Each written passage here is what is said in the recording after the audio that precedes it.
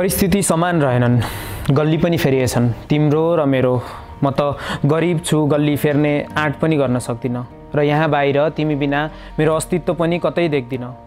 म केही समयसम्म तिम्रा टाढा गइरहेका पाइला हेरेर टोलाइरहेँ।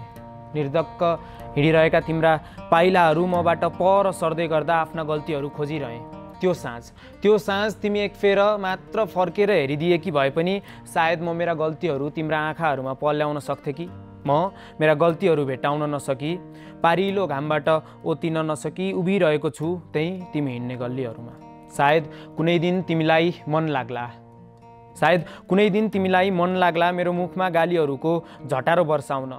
ढिलो नगरिदिनु ल प्रिय।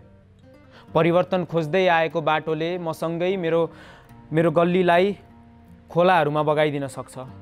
म हेर्न चाहन्न पश्चातापमा लडबडाएका तिम्रा पाइला। मलाई थाहा छ ती ताराहरू र तिमी मलाई खोज्दै गल्ली धाउनेछौ। दुवै निराश भई फर्कनु नपरोस्। म जिउँदो रहन्जेल फर्किनु। तिम्रा लागि समान माया र सम्मानको माला ओढाउन तम तयार छ यो मुटु। अनि साँच्चै मलाई तिम्रा कथाहरूमा एउटा पात्र भिराइदिनु ल। मलाई हेर्नु मन छ तिम्रा शब्दहरूले मेरो बारे के सोच्छन्। हाम्रो त सुरुवात त्यति सुन्दर थियो, फेरि अन्त्य किन यति घृणाले घेरिएको। म त बस प्रेम र मेलमा सामेल एक सुन्दर सम्बन्ध चाहन्थेँ। मलाई मन थियो आजको खुसी र भविष्यको एक सुन्दर परिकल्पना। तिम्रा कथाहरूमा र मेरा कविताहरूमा तिमी म बिचमा बिचरा शब्दहरू त्यसै फँसी गए। चाहन्थेँ म यो नदी सँगै पार गर्न, म त बिच बाटोमै खसी गएँ।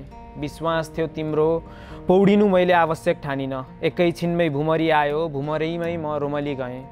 खै किन तिमी फर्किएर मेरो हाल बुझ्न चाहिनौ। बेबखतमा हाल बेहाल भई पुरिएछन् कारे। म बेहालमा च्यापिएछु।